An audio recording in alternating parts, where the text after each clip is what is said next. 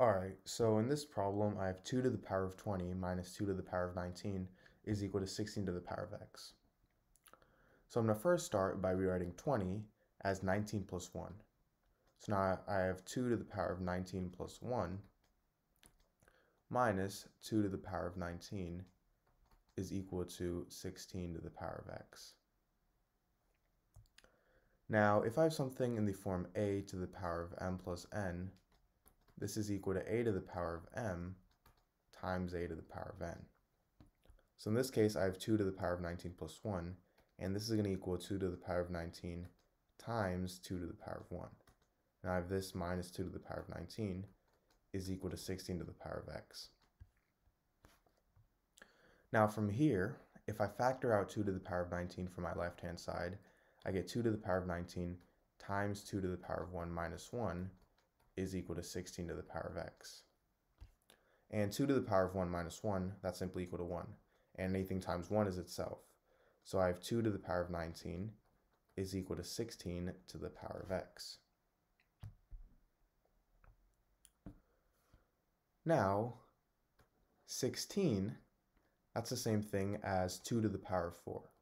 So now I have 2 to the power of 19 is equal to 2 to the power of 4 to the power of x. And if I have something in the form a to the power of m to the power of n, this is equal to a to the power of m times n. So 2 to the power of 4 to the power of x, that's going to equal 2 to the power of 4 times x, which is also 2 to the power of 4x. Now, if I have something in the form a to the power of m is equal to a to the power of n, this means that m is equal to n. So in this case, 19 is equal to 4x. Now we have a simple equation here. All I have to do is divide both sides by 4, and I get x is equal to 19 over 4. Now, to check, my original equation was 2 to the power of 20 minus 2 to the power of 19 is equal to 16 to the power of x. Now, 2 to the power of 20 minus 2 to the power of 19, we already know that's 2 to the power of 19. So we get 2 to the power of 19 is equal to 16 to the power of 19 over 4.